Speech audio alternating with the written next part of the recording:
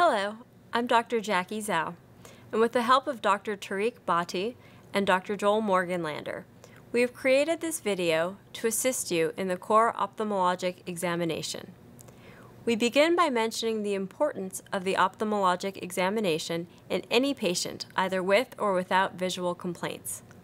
This begins with patient history, followed by examination as either a component of a general or problem-focused exam. Eye exam findings can provide information about localized ocular abnormalities or diseases, or can provide diagnostic clues about other systemic or neurological disorders.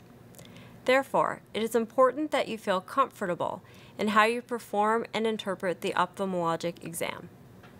Unfortunately, the eye exam is often an overlooked, intimidating, and challenging component of the physical exam. Certain components of the exam may be more reliable than others in certain patients due to the subjectivity of the test or cooperation of the patient. Our goals are to teach you the core components of the exam and assist you in describing ocular findings with emphasis on forming a differential diagnosis. This video is broken down into a brief anatomy review, patient history, and the exam, which consists of initial testing and the physical exam, including the anterior and posterior exam. Finally, we will review important abnormal exam findings that you may observe with the skills you have learned.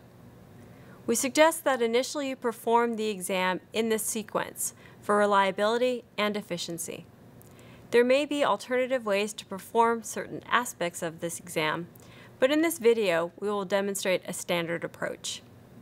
We sincerely hope that you find this video both instructional and informative.